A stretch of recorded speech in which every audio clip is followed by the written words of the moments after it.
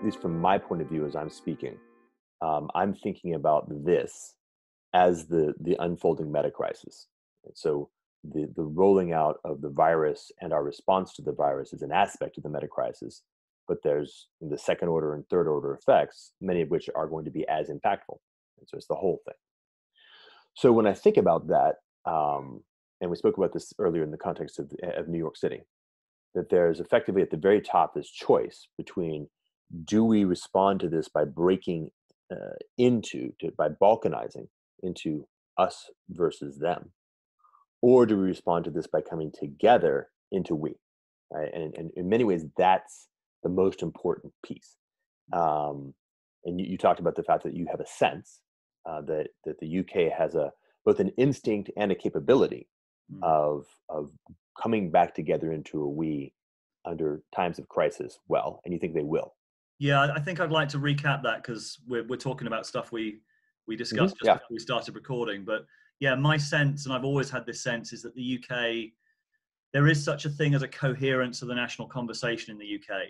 It's sort of it's held in various places. It's held in the centrality of the fact that the media and the politicians all went to the same universities. It's held in the centrality of London.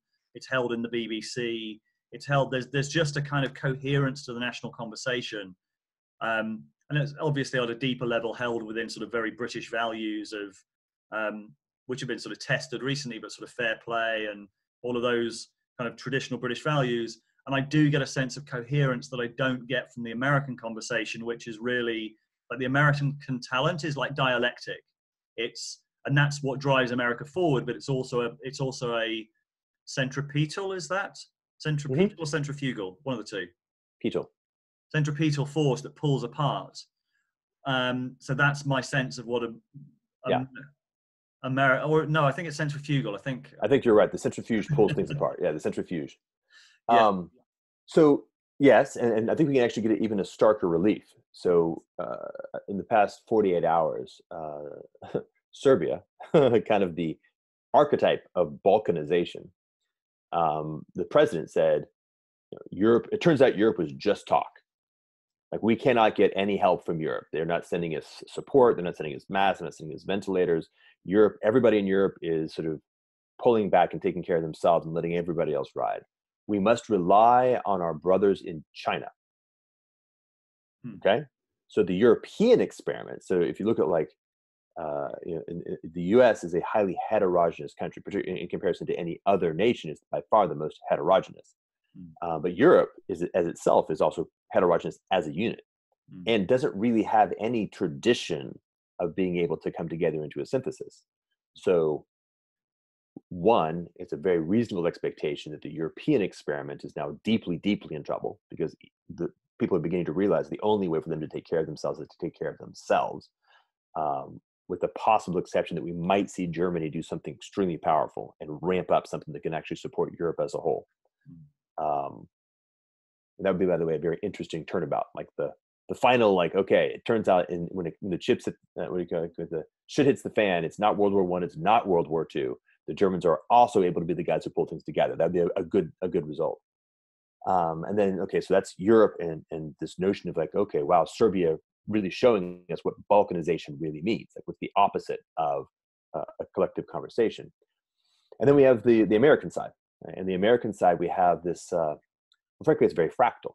Right? So I mentioned that New York is just going super critical. Right? The number of cases are steeply accelerating, probably because of detection, not because of spread. But the felt sense of that is hitting. But my intuition actually feels confident. My intuition feels confident because there's characteristics of New York City in particular, that you've got a bunch of people who at the end of the day are very practical and very hard-edged. Like they like to get shit done. Like the formality of conversation in New York is funny. You like within 30 seconds, if you are not talking about something that is worth my time, get the fuck out of here. But two, they actually have a sense of we. Like, to be a New Yorker is a thing. And you can look across the line and see a guy who's, 2 generations ago, his ethnicity didn't speak the language, was somewhere completely else. And you 2 generations ago were also, but you're both fucking New Yorkers and you can help each other. And then third, they have the cultural memory of September 11th. So they actually have a lived sense of, oh, okay, we remember what crisis feels like, and we remember what it feels like to come together as a people. So the ability of New York City to respond is, at least in potential, very high. But in many ways, for America, this is how it goes. As you say, it's a question of, do we have the capacity, the willingness and the capacity to take all of the gradient, all the difference that's embedded in who we are, and bring that back together into a higher synthesis, right? It's not this is the state and it's kind of cycles like this. It is a spiral, right? Mm. And if you just kind of look at our case history in 1776, yes. 80 years later in 1860, no. 80 years later in 1940, yes. 80 years later in 2020, question mark. Right? So we're going to find out. Mm. And I mean, we were saying just before as well that certainly my sense, and I think you agree, is that this is going to play out very differently in different countries, because it's going to basically stress test the society. It's going to stress test the culture. It's going to stress test the mimetic complex that we call national identity. It's like this set of characteristics. And I think it's going to play out very differently in different countries depending on that. Yeah, it's funny. Like you can even say that it's a bit of a how would you name it? It's like I guess the best metaphor I can use is that notion of like a sonar ping, because you get this the shape of almost like the interior of a culture. So compare like we have to be very very precise. Let's compare Singapore to China. So if you look at the Chinese response, and by the way, I'm not going to run the model that the Chinese are actually acting in a strategic Machiavellian manner. I'm just going to run in the model that's kind of like they're acting as they themselves would like to be best perceived. So in the Chinese response, you have something like corruption, bureaucracy, political maneuvering leading to a very bungled response where whistleblowers were shut down, and city leaders who knew stuff were directed not to share things for too long. And by the way, let's be very careful. Under that model, the world has this because of that. Right? It got big enough in China that it did spread globally. But then, right, once a pivot point happened, the Chinese response kicked into the other side, which showed up as a really amazingly, remarkably harsh level of shutdown. Like people being like police just going door to door to giant apartment buildings and literally just welding them shut, right? No voluntary quarantine. No, fuck that. In China, they just lock your ass into the apartment building and good luck to you. And people on the streets just being grabbed and thrown into cars. Right? The level of capacity there was high. Now, net, it seems like it worked, right? So that we can look at the Chinese model and say, on the one hand, we get a sense of what that approach looks like, a very high corruption and high bureaucratic and cover your ass indifference, followed by super harsh top-down, almost ruthless levels of protection from the top, and it results in X level of impact. Look at Singapore, by contrast. The Singapore right now is still the kind of probably the most well-oiled machine on the planet, and they simultaneously reacted almost instantly as soon as there was a real threat. Everything shut down. It did not shut down with significant ruthlessness, but it did shut down with enormous completeness, and kind of still is. Like they've done probably the best job on the planet. And there's something about the nature of Singapore that has that. There's still a very hardwired but somewhat smooth, kind of a well-integrated command and control infrastructure. You look at Korea, you look at Japan. I think we kind of go globally. So you get this very interesting perspective on the one hand of getting like how would I say this, like a open kimono insight into the true nature of how a culture really operates in response to crisis, and a for whether we like it or not, a revelation of the reality of that culture's current capacity. And let's sort of recap you mentioned the meta crisis. So maybe and we've featured you talking about it on the channel before, but obviously now it just has a kind of ramped up relevance. And I think maybe more people are starting to realize exactly what it was that was trying to be talked about. Do you want to kind of outline where you think we are in the meta crisis and what you even mean by that in this context of just the that most people are focused on right now? Sure. So the concept is to point out, I guess, a couple of things. Well, to start at the top and work down. So at the top is the recognition that we live in a nested set of many different systems that are all part of a larger system and are connected in very complex ways. And this is sort of has always been the case, but quite often we don't have to pay that much attention. Right? So the kind of the classic case in point right now is that we don't usually think about a viral crisis, like a truly health crisis, as also being an economic crisis. A bunch of people getting sick is a thing that the doctors and the CDC are supposed to worry about. And we're kind of worried about whether or not and how many people get sick and how bad that is. And we think about our own personal health and the people we think we love. We don't imagine that the people at the Federal Reserve Board should be watching that crisis very closely, because those aren't the same kind of thing. Right? They should be watching interest rates and real estate prices and stuff like that. And yet, of course, they're connected. And there's a transition where call it the subsystem, the part of our larger system that kind of takes health very seriously and looks at it very closely, it gets overwhelmed. And the consequences, the impacts, call it just from an economic perspective, the externalities of that subsystem start throwing externalities out into other subsystems, which now need to be paid attention to. And if you're not paying attention to them, you get blindsided. You just get whacked in the back of the head because you weren't looking at that. You were looking here, and that just slammed you. So at the meta level, the point is that, and this is the hypothesis that I've been operating under for about 15 years, is that this has been going on for a long time. In fact, it just hasn't been acute. It's been chronic. So the 2008 financial crisis in America as a financial crisis had the systemic infection where it spread from the United States to Europe and then spread from Europe to China and then kind of cascaded around. We're like, all right, we forgot. Each country's economy and each country's financial system is connected to all the rest through a global financial system. And we have to be able to think about that as a whole system, which, as far as I can tell, we very distinctly failed at. And we're actually worse at managing it as a whole system now than we were in 2008.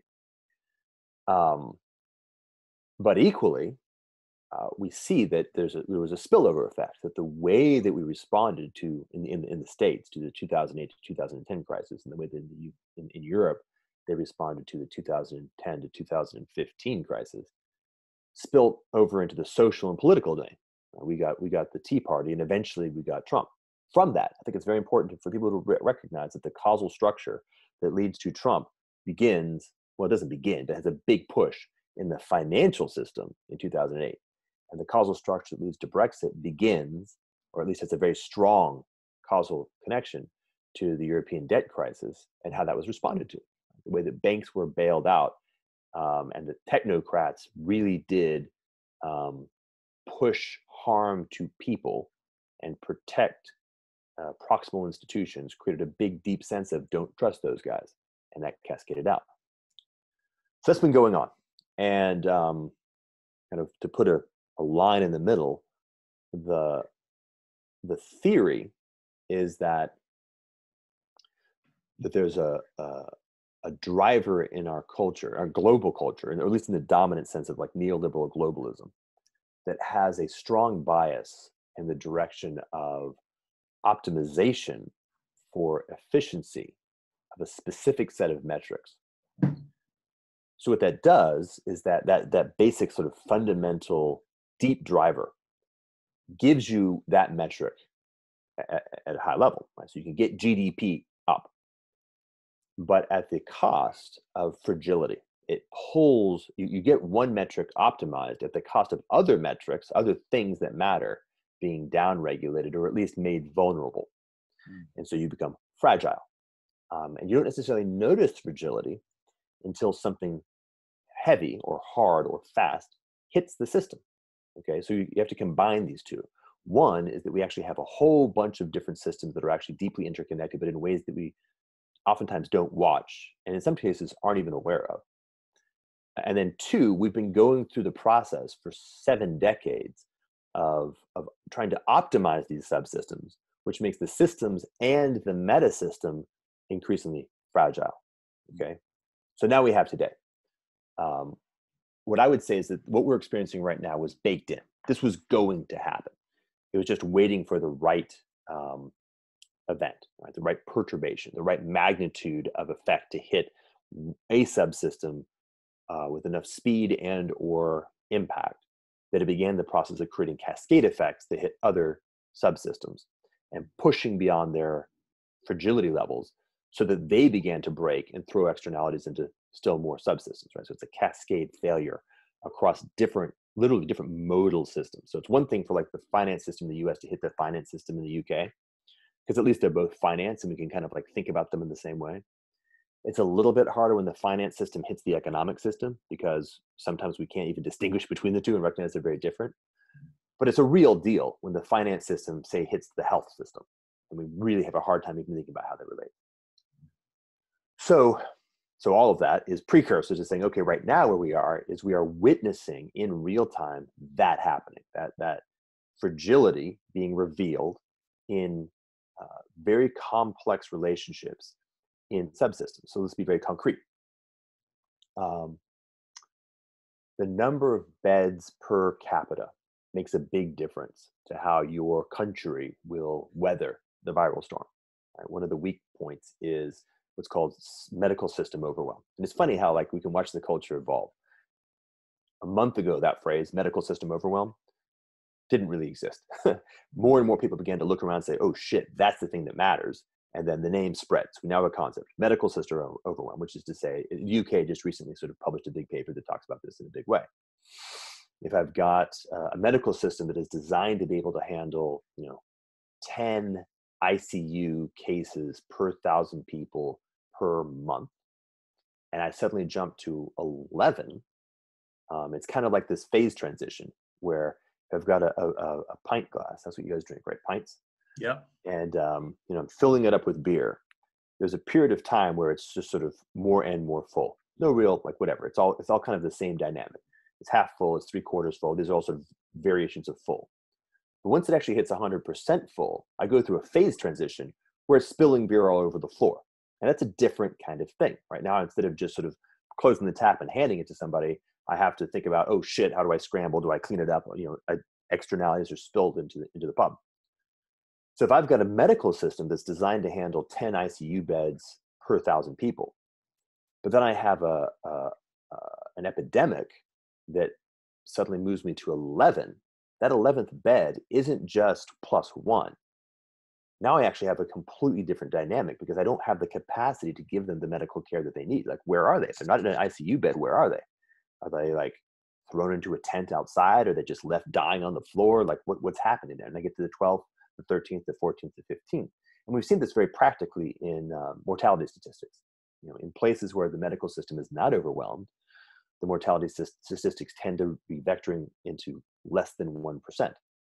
In places where the medical system is overwhelmed, they tend to be vectoring towards greater than 5%. That's a big switch. And that's just and that's like not necessarily even the thing that matters. It's a nice sort of visceral, hard point. You see that. Okay, so the number of beds per 1,000 people around the world varies quite widely. I believe Korea was somewhere around 10 or higher, whereas the US is around 2. Well, why is that? Well, the reason for that is because the American medical system has been optimizing for efficiency for a long time. And so up until now, 2 has been kind of good enough. We've never run into a situation where we needed more than 2. And holding an extra ICU bed when you don't need it has an extra cost basis, which decreases the bottom line. So this is like a long-term impact of the financial system, and by the way, also the governance system, conspiring to lead to fragility at the level of the medical system, which we didn't really have to deal with until we had to deal with it, which is right now. So that's one piece. It's very concrete in which we're running into. Well, I mean, that's a lot. I just said a whole bunch of words. I don't know how much of it is coherent or how much of it lands, but maybe what's next? Yeah, I mean, we could use that point to expand from there, really, because I mean that seems to me to be the most constructive large frame to use, which is that we've got a system that optimizes for efficiency, therefore takes all of the slack out of the system. By definition, you then don't have much resilience in any of the systems, because any extra capacity would be surplus to requirements, therefore inefficient. So you create, by definition, like fragile systems all over the place. Yep. And by the way, so we're going to go deep. Do you mind going deep here? Let's go deep. These are super fundamental concepts. This is the kind of stuff that I should have been putting in my own channel. All right. The evolution. I use evolution, like Brett, often to make sense of things. In this case, it's very important. So the saber-toothed tiger is optimized for efficiency. It's very fragile to changes in its niche, and it goes extinct.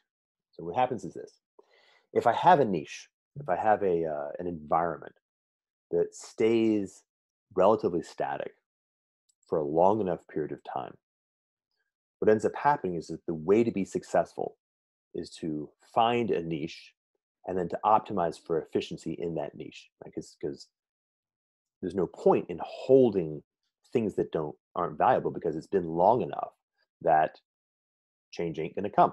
And so the saber-toothed tiger that sort of doesn't have the long teeth and has the shorter teeth is less effective in the context of a particular environment than the one that has the long teeth. So it keeps selecting for longer and longer teeth, bigger body mass, whatever the characteristics are that make it the peak predator now. Okay.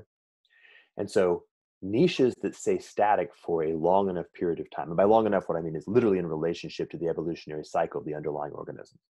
So for saber-toothed tigers, they have a reproductive rate and a mutation rate. So if you have like 1 million years of the same environment, you're going to get very optimized organisms. And in evolutionary theory, it's very clear, we know that very optimized organisms are also very fragile organisms, which means that a relatively small change in the environment leads to a catastrophic effect on their genome, which is to say extinction. And so if you say, like, for the hedgehog, when the environment changes by 10%, the hedgehog actually only has a 2% decrease in reproductive effectiveness, because it's actually a relatively generalized creature. Whereas the saber-toothed tiger, with a 10% change in the niche, it goes to zero. It just completely goes away, because it's kind of sitting on top of this extremely rarefied, very particular thing. And of course, the actual inverse is true.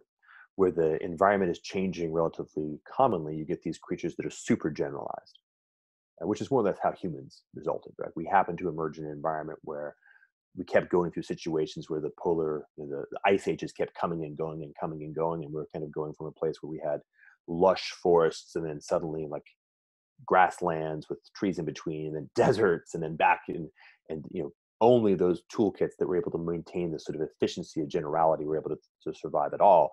And then each bottleneck kicked that off to the next stage.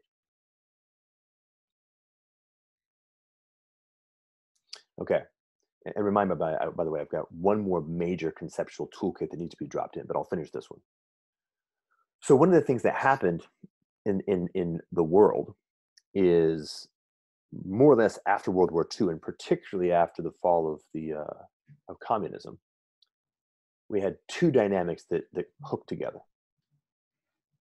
One was entrainment, meaning that what had otherwise been a whole bunch of different niches that were behaving differently, like we talked about earlier, France being France and Germany being Germany and the UK being the UK, suddenly started gluing together into one meta niche. So a company that Peugeot, which perhaps was effective as an organism inside France, suddenly was not as effective in an organism called global trade. Daimler-Benz and Toyota were just more competitive. And so in the context of this new sort of global niche, local organisms suddenly started evaporating. They just couldn't compete. We started getting this entrainment of one giant niche. And the second thing we had was this thing called the Great Moderation, where the intentional, deliberate, and effective use of regulatory capacity was able to maintain a stasis of niche for a long enough time relative to the reproductive mutation rate of human cultural and social organisms, that we became fragile. And I mean that not only at the level of systems, I also mean that at the level of institutions. So, for example, somewhere in the late 70s, we should have actually had a big handoff of socio-technical responsibility from the 50s era mentality and organizational structure and, in fact, individuals to a rising wave, literally a different biological generation, but also a different economic and technological generation of techniques. Right? The wave of digital capacity and peer-to-peer communication that we're trying to figure out now should actually have gone through a normal childhood in the 70s, and by the 90s should have in fact have been handed off in a what's that called, a peaceful transition of power capacity, which would have been ended, by the way, sort of the banking system would have more or less gone away because we don't actually need banks. That concept is a very mid-century concept. The banks that we as we currently understand them. I'm hoping that's your mom. It's perfect. No, it's Rafi's wife, Marguerite. It's perfect, right? This is yesterday I was having a conversation with John Vervaeke, and my daughter came and sat on my lap, like this interpenetration of the real, like our real lives, this kind of notion of the artificiality of the office is going away and we're all sort of in our homes, which is part of the cultural revolution we're going through. So what we got instead was this sort of continuous doubling down on the optimization for an artificially constrained niche. For example, the banking system, the financial system, which became saber-toothed tigers everywhere. If you didn't dispense with resilience inside your banking system and double down on derivatives trading, you were not as effective in competing for alpha and beta as the guy next to you. And so you got selected against, and everybody became saber-toothed tigers. Right? And so that's very important. And let me say that again to make sure it really lands. That I actually described two different dynamics that happened. One was an artificially constrained, longer than it could and should have been duration of a niche, like the saber-toothed tiger's niche, which generated an enormous amount of selective evolution into highly optimized structures. And by the way, optimized for that artificially constrained niche. And it's very important to say artificially constrained because the forces of change were building up. It's like you were talking about with France, right? France, the French language, like this notion of we're going to use a human institution, the academy, to hold the language from evolving and hold it and hold it and hold it. But the forces of change are building up. Technology is changing, culture is changing, the times are changing. And so what ends up happening in that environment is that it doesn't elegantly move. It actually just has to shatter. And you have kind of a breaking event, and then change happens all like willy-nilly, and then some new state hits. And that's kind of what happened, right? We had a whole bunch of governance institutions that had the capacity and the intent to manage the globe. Hey, we don't want bad things to ever happen again to anyone. And they were effectively able to kind of hold change from happening, and they held it and held it and held it. What they did is they pushed change out from a sort of an elegant, smooth movement to this building up on the outside of the dam. Inside the dam, we had artificial sameness, which caused these saber-toothed tigers to evolve in all of our niches, our academic system, our medical system, our governance system, our scientific academies. Eric Weinstein's been hammering at this, saying, why in the world have our journalistic and our academic institutions been increasingly steered by guys who were born in the 1940s and 50s? Why isn't there any fresh blood coming in? It literally just a human level. And this is why. So what happens is we put ourselves in a situation where when change comes, it's going to come hard. Like suddenly the dam bursts, like the levees bursting in Katrina in New Orleans. And it bursts into an environment where all the resilience has been sucked out of the system. So it breaks and breaks and breaks and breaks and breaks and breaks. Okay, so that was a big conceptual payload. And if anybody landed it, I think you're going to get a whole lot of orientation about why we're where we are, and what's likely to continue to happen. And by the way, if this particular event doesn't break through all the ripstops and tear things apart, it's just a matter of time, unless we figure out how to reverse the polarity and begin to actually evolve again and rebuild resilient, anti-fragile capacities. Yeah, I'd like to, in a moment, talk about the stress and the crisis of sort of making sense of it, and how kind of the media and the collective intelligence have shown up. But just before we do that, I'd love to recap. You said something. I saw a talk you gave a couple of days ago where you talked about addiction and the similarities between denial that have been showing up. I'd love to hear that piece for our audience. Oh, yeah.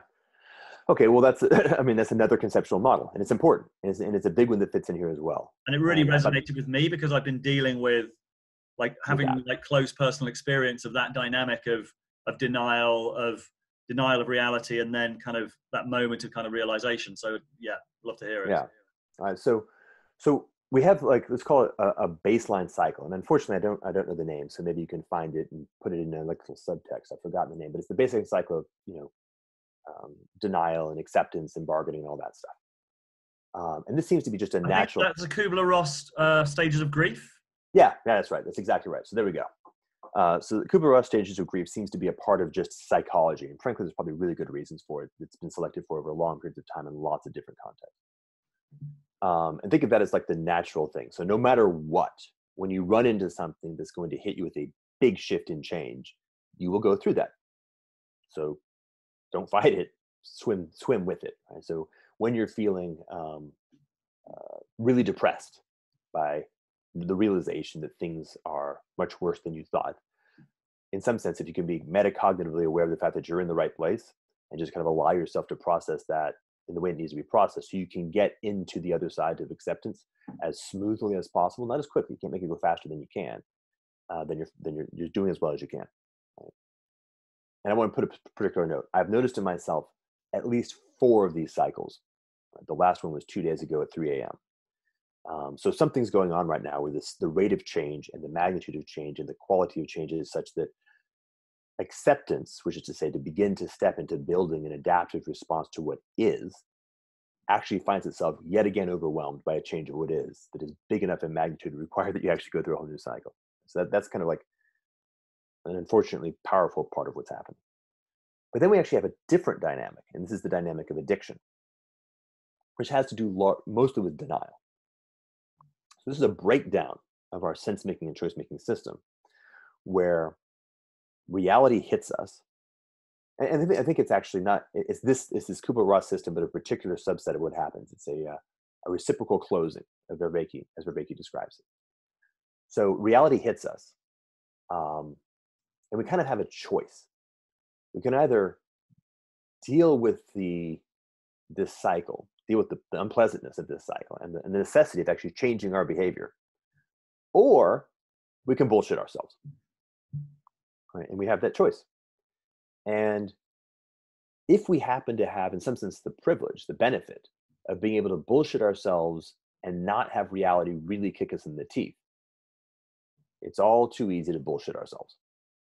And if the magnitude of change that we have to go through in the context of reality feels uncomfortable enough, right? So we get this kind of separation. This is why, by the way, addiction can really, really hammer the wealthy, because money allows you to buy not changing a lot easier. You don't hit rock bottom as painfully,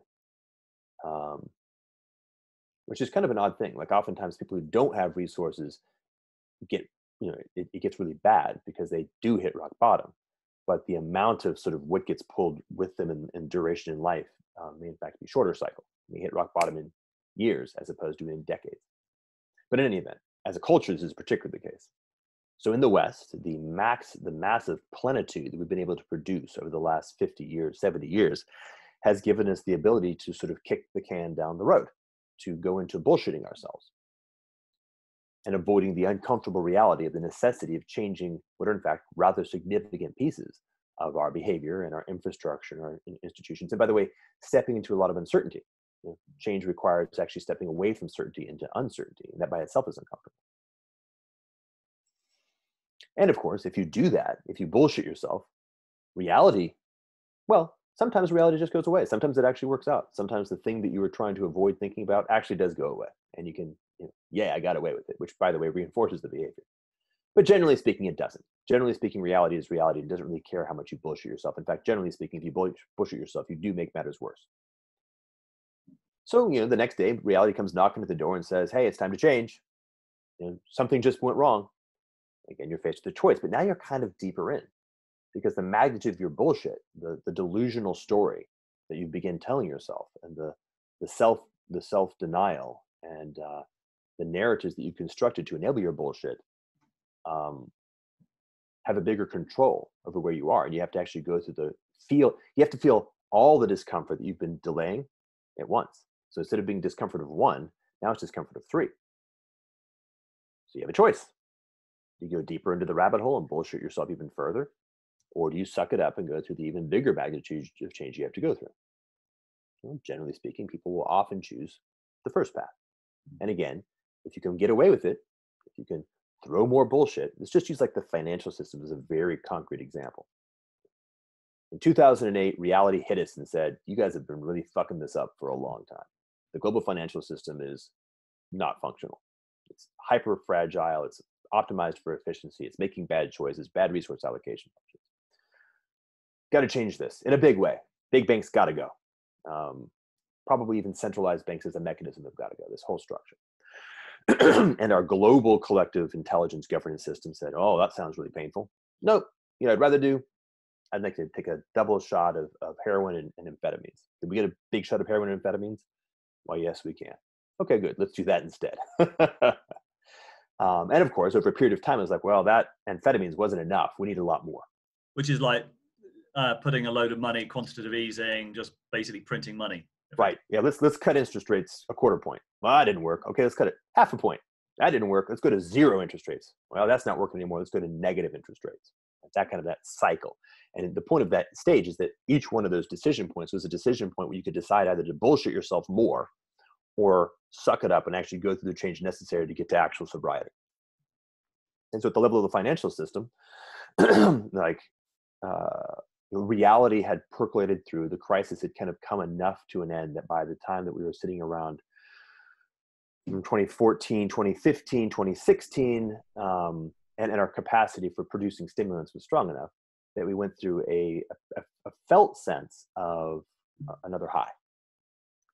But it wasn't a real thing. Right? The underlying damage was pretty heavy. It's a little bit like you can imagine that you were running a race and you like fell and sprained your ankle really badly. But you just decided to wrap it up with some tape and then inject yourself with a combination of painkillers and stimulants, and just went back running on the ankle.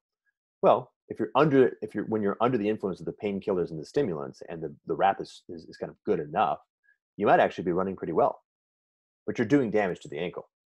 And when the stimulants and the painkillers wear off, you're now even worse than you were before. So that's what's happening right now in the financial system.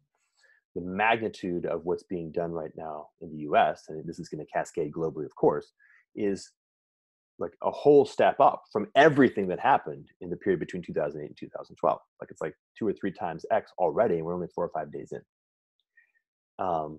Which is to say that we're just continuing to choose to bullshit ourselves. The addict is continuing to choose to update the delusional story. Whatever you do, don't pay attention to what's real. And doubling down on the stimulant, the thing that allows the system to continue to operate as if reality isn't what it is. And eventually, as every addict knows, you hit rock bottom. And you always have a choice when you hit rock bottom.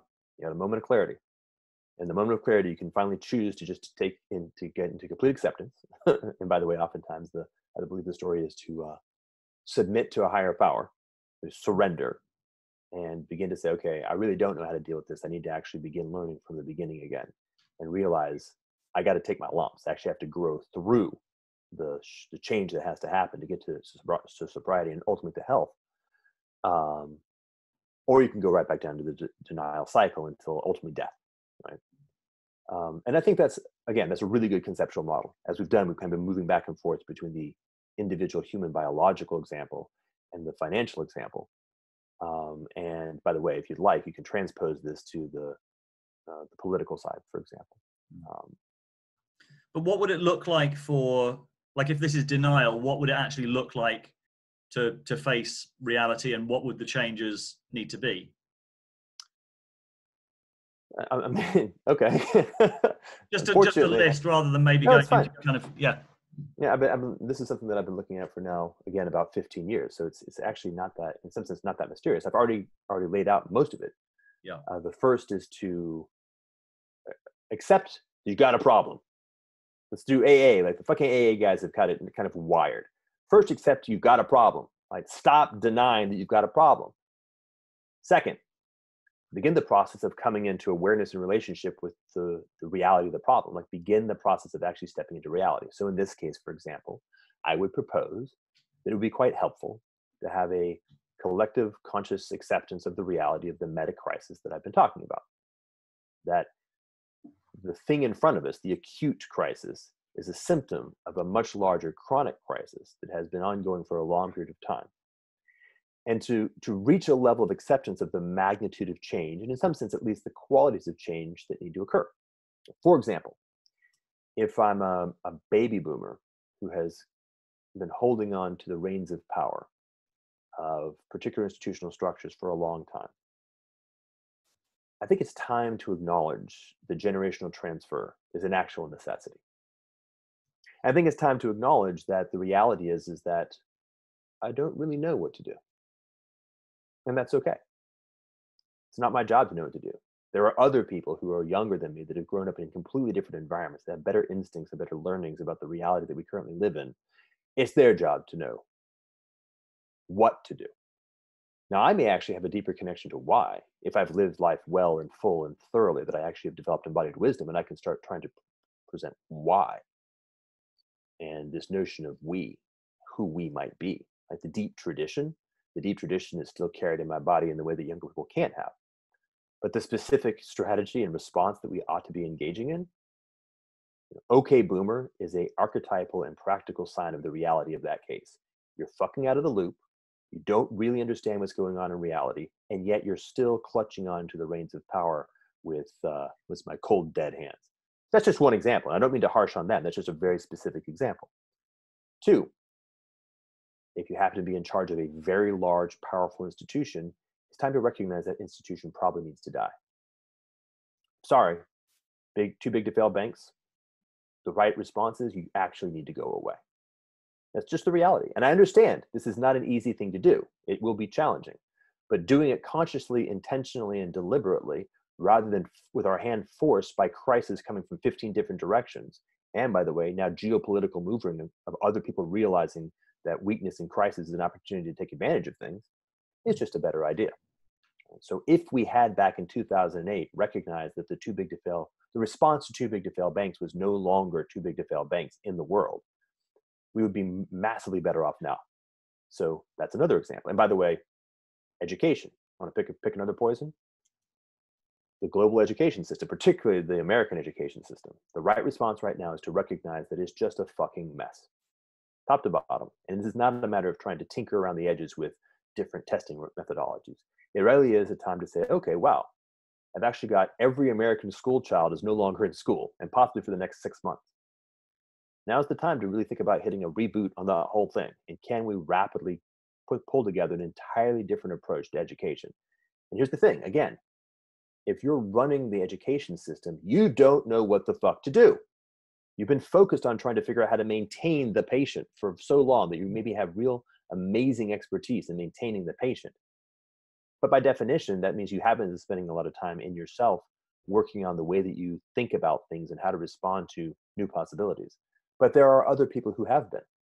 I think Samo Bergia actually put it, I think, very precisely.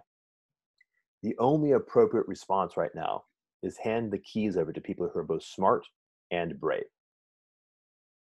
There are people who are smart, but are cowardly. That's not going to help. There are people who are brave, but not smart. That's not going to help either, although there's going to be some interesting consequences. But there are people who are both smart and brave. And many of them are out there. Like, again, if you kind of, let's rewind all the way back to the beginning of our conversation. There were many people in social media who fucking called this thing. And their sense-making frameworks, their methodologies of kind of estimating risk and sorting through the noise worked. They saw what was happening, and they actually were able to propose appropriate responses in a time frame where it would have been a very easy thing to deal with. And we don't have to sort of lurch from crisis to crisis. But the powers that be right now have neither the capacity nor the willingness to give them the keys. Right? So it's a big deal, right? And this has already happened though. This has happened in the past. In the period of World War I and World War II, the old guard of the Victorian era went through a process of demoralization in World War One, a process of trying to hold on to control using old techniques in the period between the wars, that eventually was completely destabilized and met a crisis, which eventually led to World War II, where finally new blood, new vital capacity that was appropriate to the 20th century, right? People who weren't 19th century thinkers were then given the keys, and they were able to rebuild an entire global system that got us all the way to where we are right now. The first 3/4 of which was amazing. That just has to happen again. Right? The old guard of the mid-century has to hand the keys over to a new guard who have embodied capacity to actually be aware of where we are. Things like digital natives. If you're not a digital native, you need to stop trying to control things. And if you are a digital native, you got to get your shit together and start using those tools and upgrade your bravery, which is to say, in my language, your sovereignty, which is a lot of stuff that you guys have been working on, is being able to communicate. All right, how do I do that? How do I not be? All right, so I did this from the top. Let's do it from the bottom, which is, I think, a place that you guys really do a lot of. So let's take the people who are well positioned, are much maligned millennials. One of the good consequences of our horrific education system is they don't actually know much about lots of stuff, which is actually not bad, because in some sense it means they're not held back by stuff, and they can learn new stuff. They can maybe try to rapidly bring in the right kinds of stuff. But here's what's holding back millennials. They haven't built sovereignty. They haven't taken upon themselves the responsibility that they actually need to have to step into running the world. This extended adolescence, the fact that 35-year-olds are ultimately where Ben Franklin was when he was 9, is the nature of that problem. It means cognitive responsibility. You can't just drop into some prefab ideology that allows you to kind of dunk on people on the internet. That's not reality. That's adolescent bullshit. You need to grow up. What is it? Wake up, grow up, clean up, step up, something like that. Show up, I think. Show up. That's what needs to happen. It needs to happen en masse, in particular for the people kind of like 35 and below, and the people, by the way, 55 and below, and the people 65 and below. 85 and below, I think right now is to button down and survive, but different variations on that theme. But stepping into sovereignty, psychological, emotional, spiritual, cognitive, rapidly adopting and building adaptive capacities in the context of what is happening and what is real, is the nature of the game at every single point. And this is more true than is usually the case. Because the nature of what is real now is that the answer to the question is, in fact, a decentralized or distributed collective intelligence. The solution to World War II was the Blue Church. We've talked about this many times.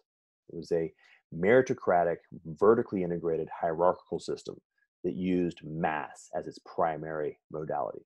Mass broadcast, mass production. That was the topological solution that was available in the mid-century, mid-20th century. That's not the answer now. The answer now is a continuous, connected network that uses spontaneous coordination, the ability to create bespoke solutions at the edge. Think about like micro-targeting and the danger of micro-targeting in the point of view of propaganda. But now think about micro-targeting and its opportunity at the level of empowerment. Right? Our system right now has the capacity, or at least could have the capacity under wartime parameters in months, like 3, 4, 5 months, of using our collective wisdom, perception, and intelligence to generate a signal to literally every human being on the planet of precisely what they need to be most fully empowered to provide, to make the best choices for themselves and provide the best capacity into the world. So imagine right now if you had some kind of dashboard where the world was conspiring to provide you with the information you needed and the relationships and resources you needed to then simultaneously make you better at what you do and to allow you to give your best capacity back into the world. That's just, by the way, that's what this thing looks like. When it gets to maturity, that's what it looks like. And I'm not kidding. And we have the capacity to get there in a very short period of time. Mm. We probably won't, but at some point, I sure hope we do, because that's the only kind of thing that can actually respond to the magnitude, velocity, and complexity of what is happening and will continue to unfold in a series of phase transitions until we actually respond to it, unless we don't, in which case it collapses completely. Yeah, you mentioned, I mean, you've talked about collective intelligence in this context before, decentralized collective intelligence. And I wanted to just to quickly touch, we're kind of coming to the end, but I just wanted to quickly touch on sense making in this context. And how, I remember I spoke to you and you said that the collective intelligence sense making around the virus was like 2 to 3 times, or at least sort of 2 orders of magnitude higher than what was going on within the mainstream media. Yep. We've put out, and I think we'll put them out again underneath in the show notes for this, like all of these amazing shared resources and public documents that are linking together all of this kind of new information and the latest data, and then what to do about lockdown, et cetera, et cetera, et cetera. So like that, we are seeing it start to happen. Yep. But you fear that it's not going to be fast enough? I fear that it's not going to be fast enough. Hmm. So let's give a nice, like another concrete example. Doctors and medical scientists right now are being hampered by the institutional silos that they are in.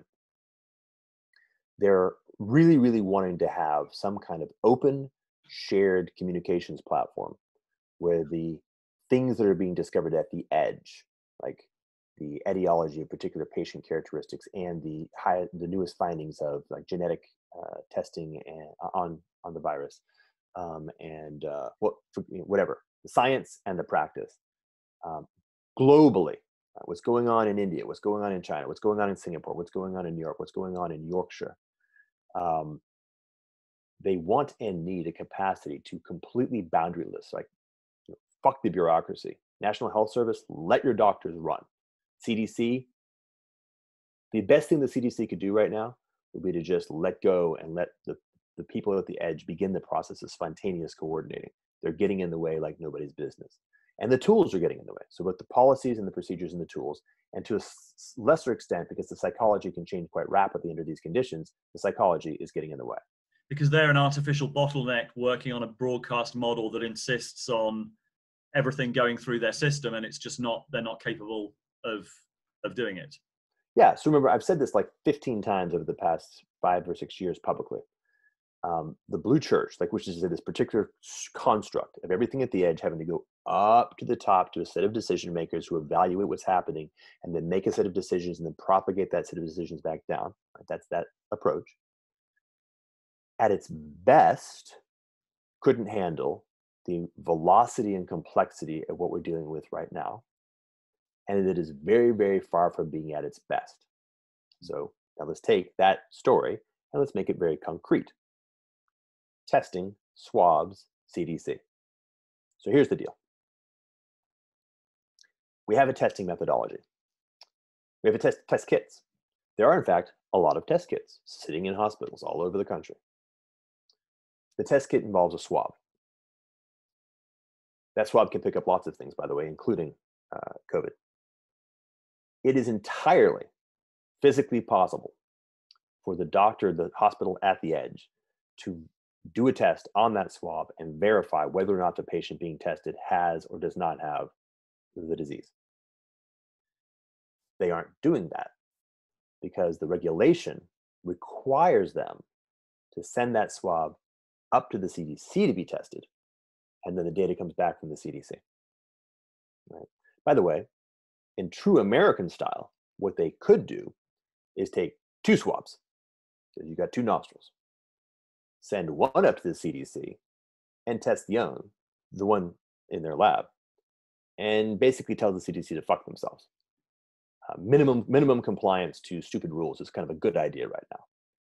In any event, that's a good example, right? It's just institutional incapacity. Right? Why is the CDC holding this obligation, which can't work because it doesn't have the resources to handle the flux of input And the time delay between just shipping something out here and coming back is a big deal. Right? It's a real problem. Why? Well, I mean, you could sort of go put on your tinfoil hat and start talking about conspiracies, and maybe, but more likely, a combination of senescent and fragile institutional structures and the feedback loop of um, fear-based responses and the inability to move through the denial and learning cycles. That's the most likely explanation. Something you pointed out that was really interesting, that struck me, that the difference in responses between different character types. And you mentioned kind of people on the right of the political spectrum, like Republicans, who generally you would expect to be very disease phobic. They score much highly on kind of questions of purity, and were actually responding very differently, and were kind of really in denial for a lot longer than people on the other side. And there was all this narrative about, well, it's just a Democrat fear mongering, it's just attacking Trump. And then we had this sort of catastrophic level of kind of denial followed by panic. And then a complete change of that narrative. Like you had Fox News go from this is all kind of made up to this is not made up and Trump is dealing with it and he's a war president in a matter of kind of hours almost. What do you make of that? Yeah, so I was quite confused by that. And I think we even had conversations on it in social media. And somebody gave me the insight that I think is right, which is we're kind of dealing with a bit of a topsy-turvy unraveling of context. So two things happening simultaneously. One is, at least in the US, and I think maybe broadly, among political conservatives, among people who are in the right, there is a well-deserved conventional wisdom that the mainstream media is not our friend. So a visceral response, an intuitive response that if the mainstream media is conveying something, particularly if they're conveying something with a high degree of urgency, that it's probably wrong, it's probably false. And it's yet another example of them trying to kind of whip up unconscious response for agendas that are not in my best interest as a person from the right. Which is to mean to say that they had built over a long period of time a detection system, and it gave them a false negative. It's the boy who cried wolf, more or less. Cried wolf 100 times. I've stopped listening to you. Oh shit, there's a wolf. That kind of a vibe.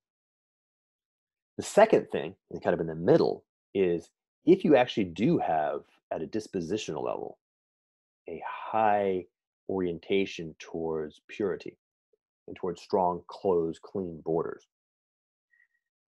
the gap that you have to get over between this isn't a problem to it is a problem is actually quite high.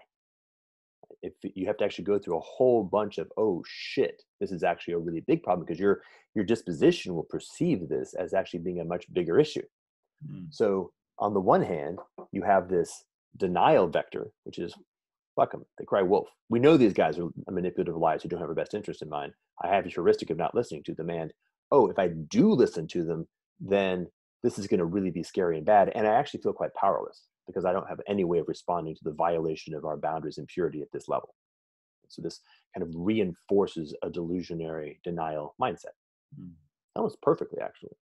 And there's also when you hit the moment of clarity, when something hits, and usually, by the way, it goes at the level of leaders. Like when Tucker Carlson, who has a lot of people, like he doesn't fit this criteria. We trust Tucker on the right. Tucker's like, oh, okay. If he says something, he's definitely not the kind of guy. He's actually several times over the past couple of years spoken truth to power from the point of view of the right in a way that feels like it's even more honest. So when he says, no, it's a big deal, pay attention, then suddenly it's like, shit, I can't go with the boy who cries wolf. He's not the boy who cries wolf. Now I got to go through the denial thing and figure out how to adjust to the reality of it. But then you kind of, this whole construct flips, and then you settle into the base, which is conservatives respond as oh shit, this is a violation of purity and integrity, and now it's a crisis. Like, so it moves from denial to crisis pretty quickly if you're landing in kind of that natural disposition. Yeah, that feels right. And the other part is just the motivated reasoning of, like, on all sides of the political spectrum, you just see people intuit what the end game would be if this was true, therefore it can't be true. For example, the end game being there's going to be a big hit to the economy and that will harm Trump's re-election chances, therefore it cannot be true. So right, yeah, like, the classic story of, if you think about it, it's a fascinating psychological mechanism, because it means that subconsciously we are able to play that out without being conscious of it, and then refuse to play it out consciously because we've realized where it would go if we actually did it. Yep, happens all the time, right? When Yeah. you walk somebody through, you're sitting in a city that has a plant, like a chemical plant, and you're talking about the negative impacts of the chemical plant's operations on the local river. You keep it very tactical. Like, yeah, we've got the river and then the water supply and the fish and the frogs and the chemicals that are being output into the river having these consequences. And smart people are paying attention. They're nodding. Yep, yep, yep. And you're going to show you. Do you see these curves and how that works? Like, yep, get it. And also, there's a point where suddenly the conclusion is, I'm going to lose my job. And there's a retcon of the entire, and suddenly things that they had agreed to explicitly 15 minutes before, they are now disputing with the absolute level of with vigor. So yeah, that's for sure. That's a real thing. It's a big deal, right? And I think it's actually kind of important to recognize that that's the case, and recognize that that whole cycle is part of the cycle. Like, it's not good enough to have done this cognitively. You kind of have to absorb the implications in a full body sense. Like, you have to actually process the whole implication, the whole consequence. And you have to do it, by the way, not just here, but all the way through. You just had to have your response and not have gotten stuck in any level of denial. Like, go through the whole process and not had a little piece of you say, I don't want to deal with that. I'll go into denial now. Really, integrate the whole thing. Then you're fully in acceptance. Then you can go through it. Yeah, there's an interesting story that really fits with this that I heard earlier today. A friend of mine called Dougal Hine talked about how he had a meeting with the government during the swine flu crisis in the UK. I think it was swine flu, or it might have been foot and mouth. I think it might have been foot and mouth, actually. Yeah. The meeting with the government advisor and outlined what it meant. There was a big outbreak in Mexico, and he kind of explained what it, and then midway through the meeting, after about an hour, he realized he wasn't arguing with someone who was trying to decide what the right thing was to do. It was, what is the most that I can sell to the media? Mm-hmm. And that for me feels like a very deep systemic flaw, and it's one I'm paying particular attention to at the moment in the UK. Like, the UK strategy seems almost entirely based on that. Like, if we signal panic now, having signaled that we're kind of quite easy and we're talking about herd immunity, if we signal panic now, it will invalidate, like, what will the media think of us? And it's like, that to me feels like a very deep, if you outline China as being the opposite of that, it's like, I don't give a shit because public opinion is completely irrelevant, and Russia is the same. Like, that seems to be a deep systemic flaw with representative democracy, that they don't feel they can level with us about reality, and therefore there's a kind of untruth built into the system.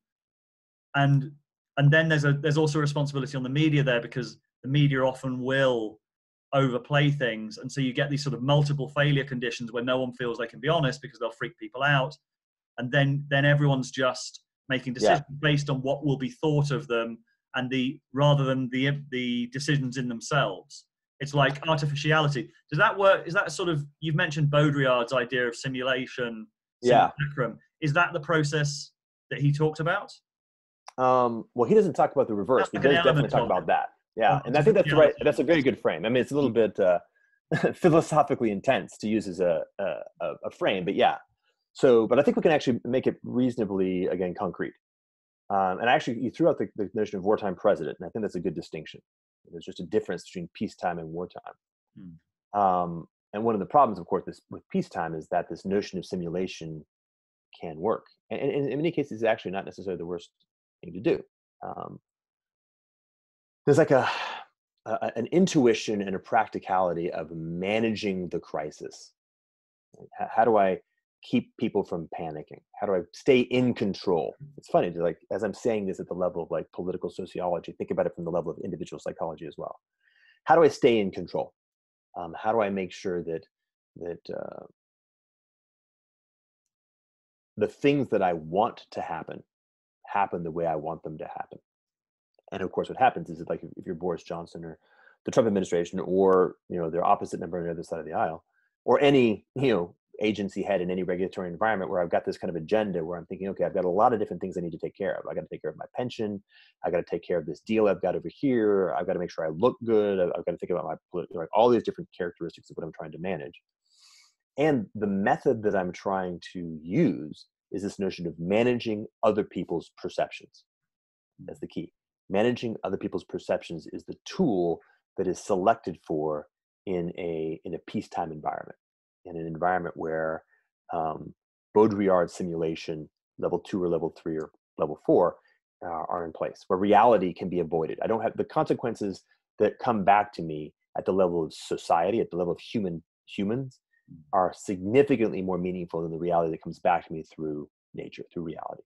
Right? So I think it's worth mentioning not outlining completely, but just that Baudrillard level 2, 3, and 4 are just increasing levels of artificiality in the system, or deceit and dishonesty. Call it like almost like distance from nature, and an embeddedness of increasingly kind of things that are dominated by by how humans do things. So you might imagine like I'm somebody who lives out in the woods by myself, and my pipe breaks. That's kind of level 0. I am hands-on directly with reality, physical reality, and the pipe doesn't give a fuck what story I tell myself. I either fixed it or I didn't. Right? So it's very simple. Okay, layer 2. I call a plumber. Right? So both my capacity for agency of actually solving the problem, and in some sense my capacity of perception of knowing whether the problem was solved adequately, is mediated by another human being. So narrative enters into it, right? I have to find some social mechanism. In this case, money, by the way, is a variation on narrative. I have to find some social mechanism of getting this other human to do a thing. And that's the simulation level 1, right? Narrative actually now becomes more important for my success than direct relationship with nature. Okay, let's go to level 2. I don't even know plumber. I wouldn't even know what to tell the plumber. I have to call the supervisor, the super of the building. I have yet another person.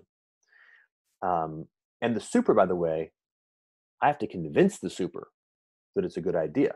Right? I've got this whole sort of back and forth set of political dynamics and layers where the super's busy, and the super's got different values, and maybe this isn't an issue for the super to deal with.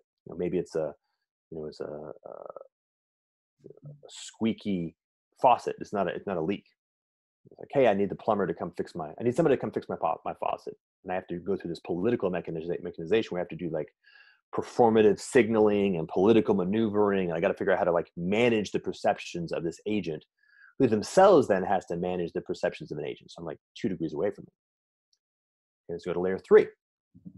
Now we're in the fact that we're in a layer where storytelling is the medium. So like I'm a journalist. So what I'm doing is I'm not dealing with now a problem in physical reality. I'm dealing with a problem in narrative reality. What are the stories that people are telling? Right? It is the rare journalist who goes all the way to the pipe and says, yep, leak. I've leveled up in the capacity to determine, yeah, that's a leak. That's a real problem. The journalist is interviewing other people. Ideally, they're talking to the plumber. They're probably talking to the super. They may be talking to the poor bastard at the top. And the journalist is not in the business of solving the problem at the level of the ground. The journalist is in the business of creating a narrative that percolates out through multiple layers of narrative. Let's go to layer 4. Now, finally, I've got the politician. And the politician is communicating not to people, not to supers, not to plumbers, and definitely not to pipes, but to the media, right? And of course, what happens when you're in that level of depth, the niche, what it means to be successful, is increasingly in the direction of actually selecting for bullshit, which is to say selecting for highly salient, the kinds of things that our sense-making system, human perception thinks is important and true, but not necessarily at all relevant, right? Can I tell a good story? Is the story compelling? Is it would it sell in Hollywood? That kind of thing. And it's perception management 101. So I'm actually kind of in real time trying to figure out what's the movie, and when I'm a political operator, it's sort of level 4. And when the whole culture is now kind of sitting in level 4 because none of us are connected to the pipe.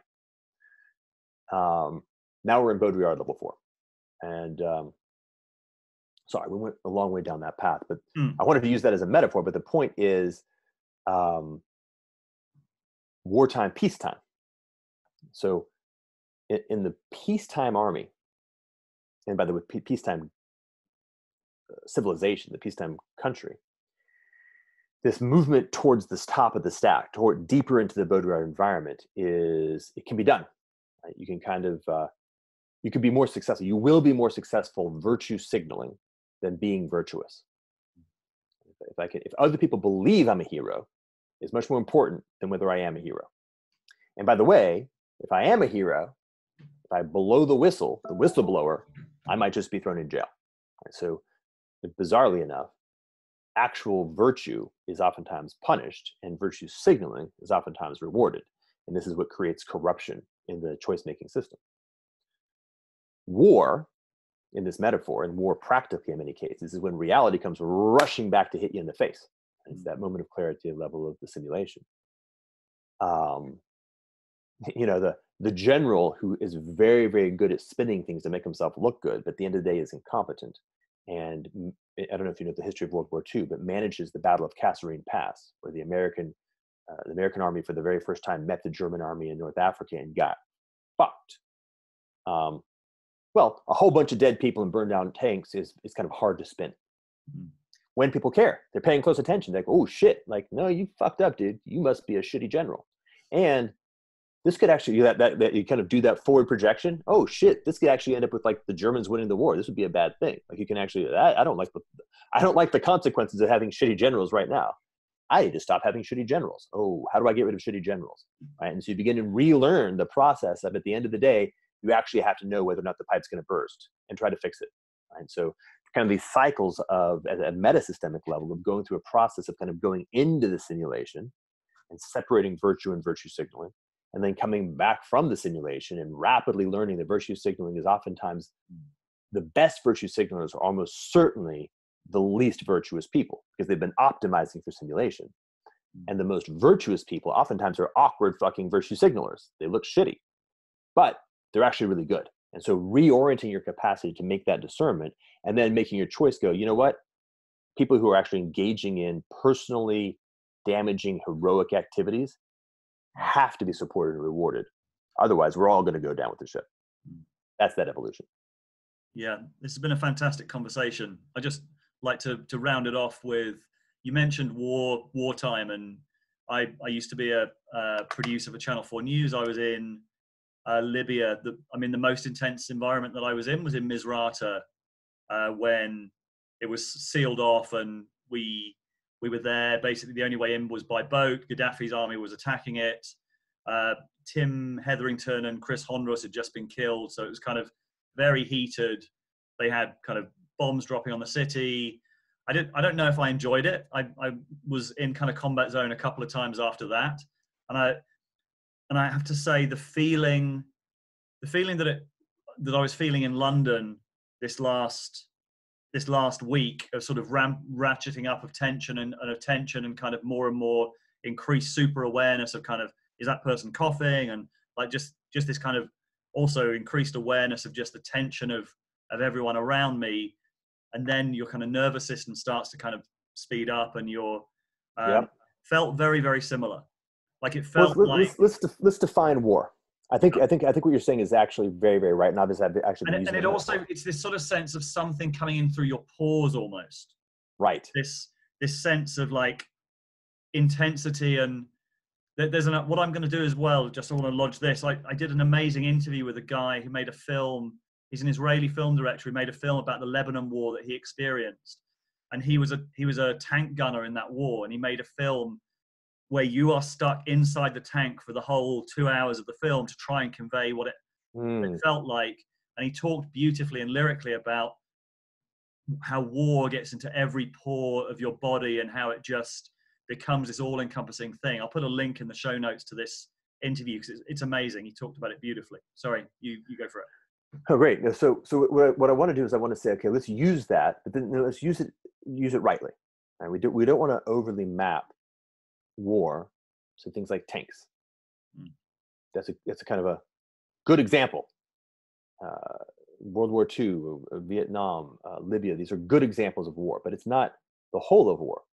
War is when choices are being made in very high levels of uncertainty, where the consequences will be very real and oftentimes very rapid. That's war. That's what war is. War is that situation. And so in some sense, we find ourselves in a wartime posture often. War is like the exact inverse of addiction, the exact inverse of denial. Like, your choices matter right now. Like, if you didn't buy food 2 or 3 weeks ago, you're showing up at grocery stores going, fuck, what just happened? And so your choice back then was uncertain.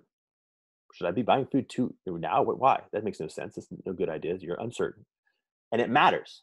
Now you may actually find that you don't have enough food, which you might be feeling a little bit concerned about right now. And rapidly, in 2 weeks, you found out whether or not your choice was a good one. That's war. And in our environment, as the magnitude of that goes up, right? So not having enough, ho-hos is not that much of a problem. And being shot at is a big problem. And being shot at by malevolent actors who are good at what they do is an even bigger problem. But we're facing a situation where the uncertainty is growing. The magnitude of the consequences is growing, and the speed of the choices is accelerating.